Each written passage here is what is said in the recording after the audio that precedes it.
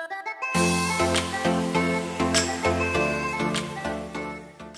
guys, it's me, Eleo, and welcome again to my channel.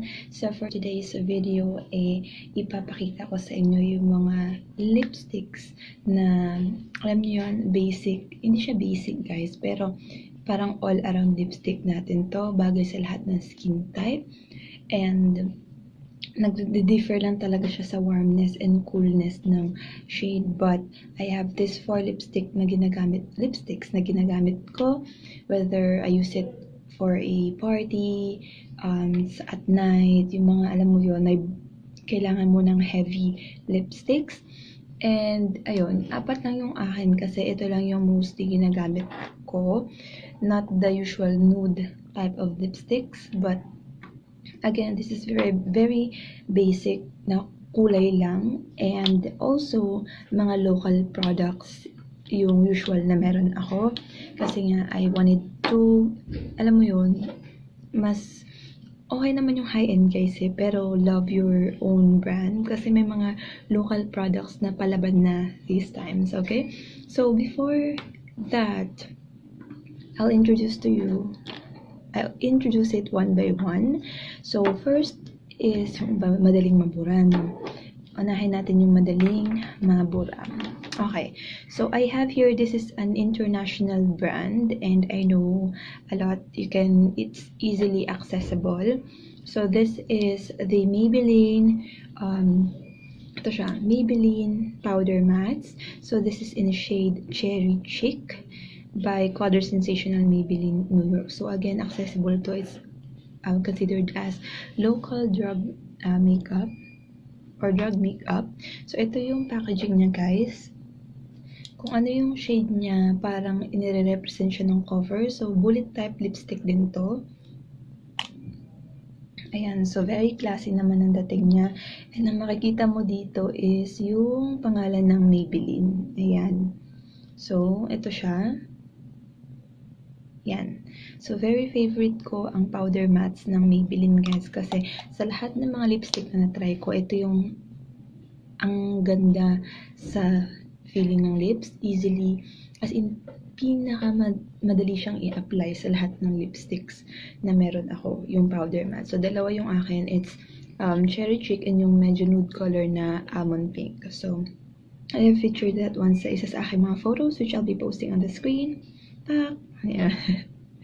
Anyway, so ito yung kulay niya guys. Again, bullet type siya, so we'll try to swatch it.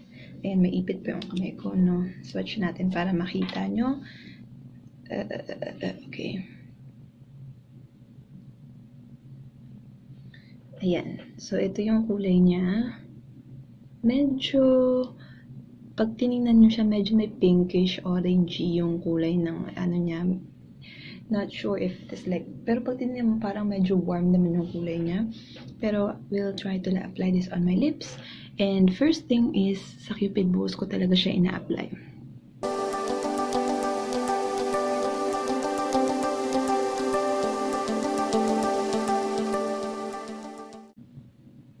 Ayan ang Cherry Chic ng Maybelline.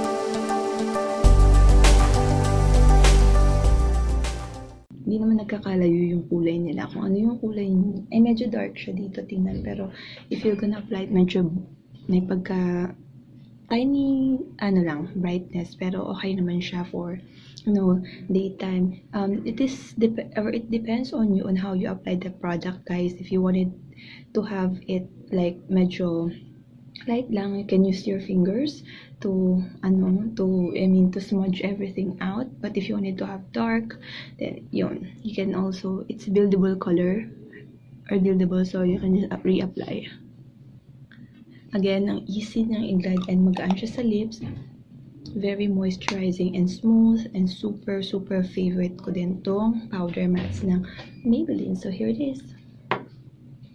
Okay, so next lipstick naman tayo. This is a local brand guys. Hindi naman siya kilala, pero I super love this one because it is really matte and transfer proof din pala to ha.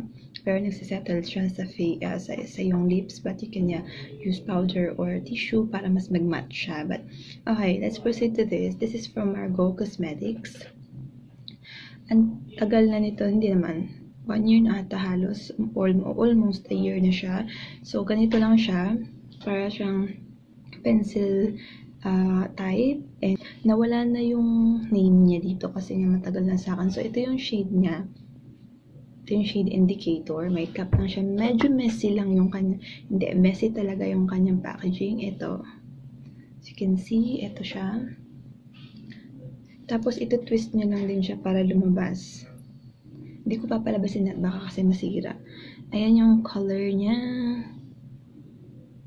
Ayaw mag-focus na. But ito siya, dark siya.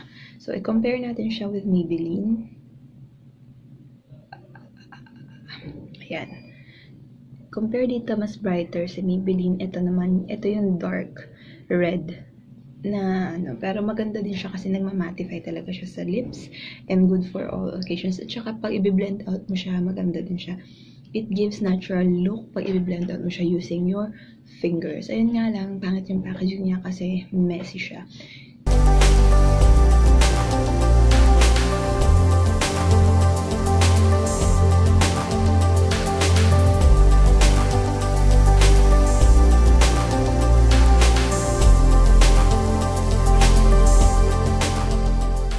So, kung ano yung kulay niya dito guys, yun din yung kulay niya sa lips.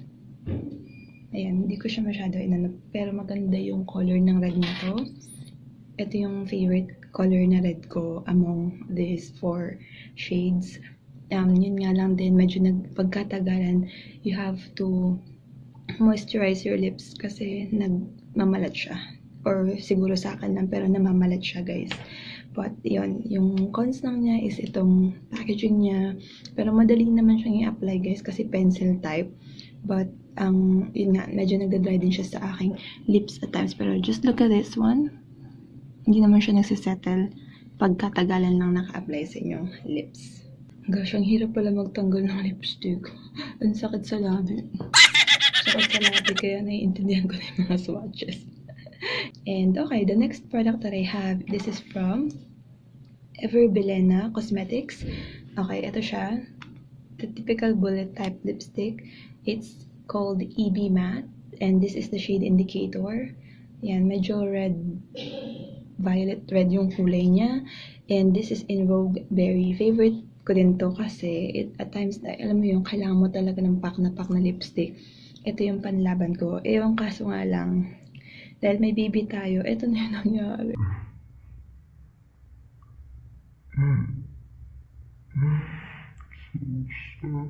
But yeah, okay pa rin to. So, ito siya, yung kulay niya. I hope na hindi ko maano. Kinut ko to ni Ellie. Oh my god. Okay, so tatry natin i-swatch kahit na medyo messy siya. Ganito na lang guys. Ayan siya. Ang hirap ah. Medyo red-violet siya. So, darkest siya sa lahat ng lipstick na meron ako. And ayun. Maganda din yung packaging na. The usual type. Okay lang din to sa akin. Wala akong marereklamo. Pero sa formula niya guys, nagda-dry din to sa aking lips. So, ito yung pinaka-drying sa lips ko na lipstick. Kaya hindi ko siya ginagamit for everyday. Kahit na lighten kasi nagda-dry talaga yung lips ko dito. So, you have to scrub your lips first and put moisturizer before ka or lip balm before mo to i-apply. So, I'll try to apply this one kahit hirap.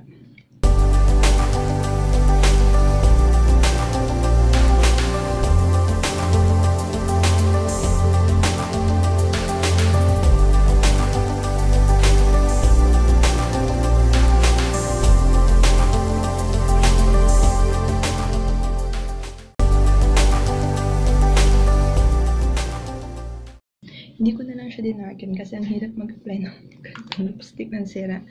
Yan. So, kung ano yung kulay niya sa ano, yun din yung kulay niya sa lips niyo. Ito lang talaga medyo may kaibahan if you apply it on your lips. Good thing is makikita mo lahat talaga yung kulay or shades ng lipstick sa mga packaging na meron ako. And yun, very affordable din yung price ng EB Matte guys. They have a lot of varieties for all types of skin. So, depende na yung sa inyo. So, yun. Okay guys, the last one. Pinahuli ko talaga to kasi ito yung pinakamahirap tanggalin dahil ito ay matte. This is from Caroline, the matte liquid lipstick in shade Bloom. And ito sigurado ako nagsisale sila for 99 pesos. So if you wanted to have this super gandang shade na red, then punta na kayo sa Watson's, Mercury Drug or department stores to grab one. So again, this is in shade in Bloom. Ito yung kulay niya. Ito din talaga yung kulay niya inside. So, may doe-foot applicator siya. Yan, the typical doe-foot applicator. Yan, medyo messy din yung kanyang packaging but it's fine. The usual Caroline. And, ito yung kanyang swatch. Tada! Ay, sorry. Ayan, siya yung pinaka-bright sa lahat. Ito una, sunod, dark hanggang dark. So, ito yung pinaka-bright. May orangey talaga na texture tong kulay na to. Pero, this is good. And, matte talaga siya. And lightweight yung feeling sa lips. Pero, at times, din yung lips ko. Nagda-dry dito. Pero, hindi siya nagsasettle sa crack ng aking lips. So, we'll try to apply. Dito na lang tayo sa baba.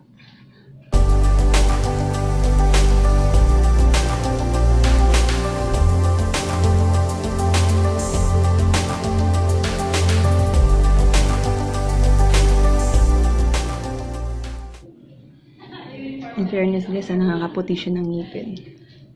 Diba? Pak! Ayun, so ito na yung susuot ko. Ang hirap kasi nitong tanggalin guys. Yep. So, pretty much ito lahat ng lipsticks na meron ako for, yung basic reds na meron ako. So, ito yon. Mahilig ako sa nude, mostly nude lipstick, but I make sure that I have these types of lipstick just for, sudden occasions na kailangan ko talaga ng pack na lipstick. This is it. So, hi guys. So, overall, judgment sa 4 na lipsticks na pinakita ko sa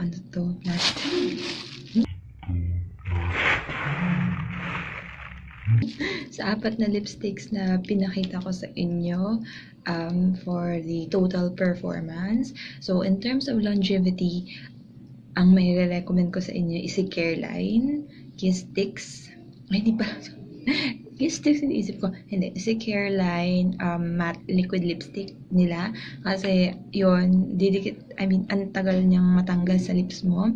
And good thing again is lightweight siya. Hindi siya hindi mo mafe-feel na may mabigat sa labi mo. Yeah. Ayun, maganda siya kasi mas yun yung long lasting kasi nga liquid, diba? Pero if in terms of bullet lipsticks naman, I would recommend, nag-iwan kasi din ng stain si Maybelline matte or powder matte and si Margot Cosmetics. By the way guys, yung shade ng Margot Cosmetics, it's called Palisandre. So both that Palisandre and the Maybelline is nag-iiwan ng stain. So maganda din sila. If ever man mabura, may stain pang natitira.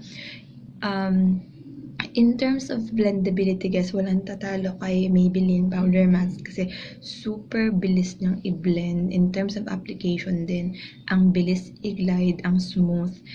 Moisturization, napaka-creamy niya.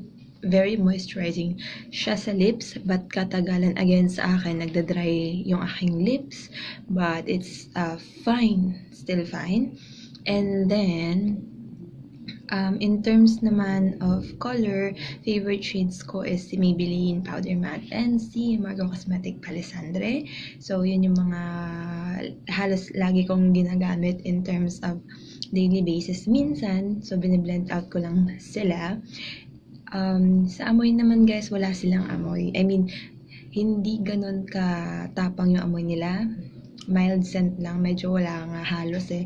So, kung sensitive kayo sa amoy, these lipsticks are for you. Kasi hindi naman, di ba may ibang lipstick na amoy vanilla, amoy chocolate, ganun, amoy chemical. So, this one doesn't have that super duper amoy.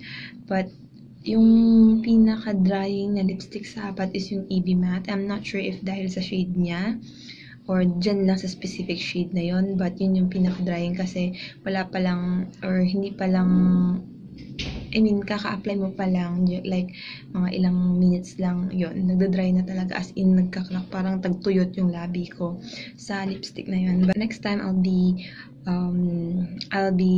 showing you naman yung mga nudes and light lipsticks na favorites ko, or shall I say na meron ako. So, pagpalagay na natin na pros and cons na lang din yon, kung ano yung maganda at hindi sa mga light lipsticks na meron ako.